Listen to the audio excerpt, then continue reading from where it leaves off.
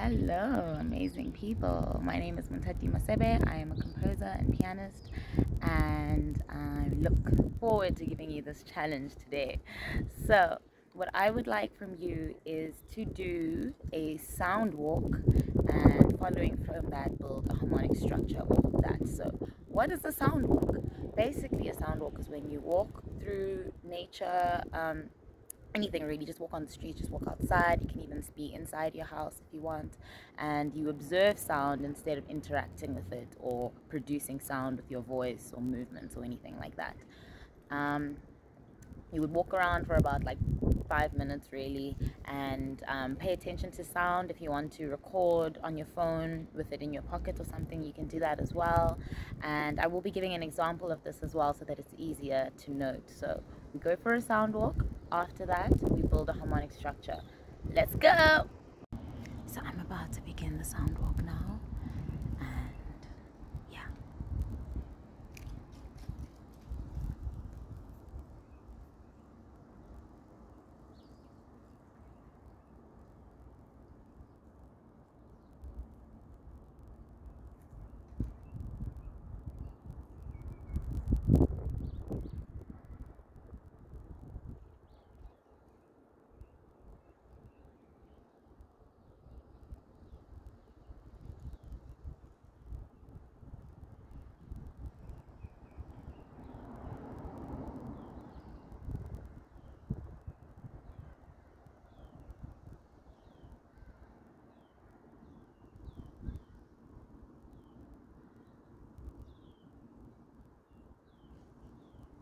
So I'm going to play a snippet from a piece by a composer named Kanyisile Peterson. It's a string quartet called Minor Motley, and she also used the same style that I've just suggested in the challenge. She worked with birds, specifically the minor bird, and put together a harmonic structure based off of the transcriptions that she had made from the bird.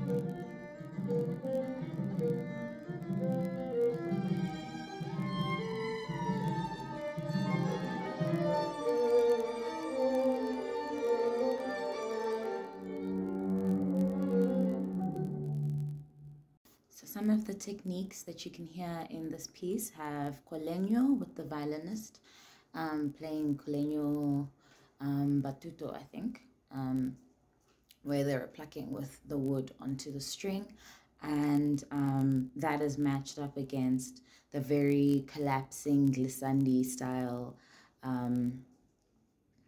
just ARCO playing from the viola and second violin, and then with the cellist playing pizzicato on the strings. So all of that, you can see the different textures, which creates a really ambient mood of nature.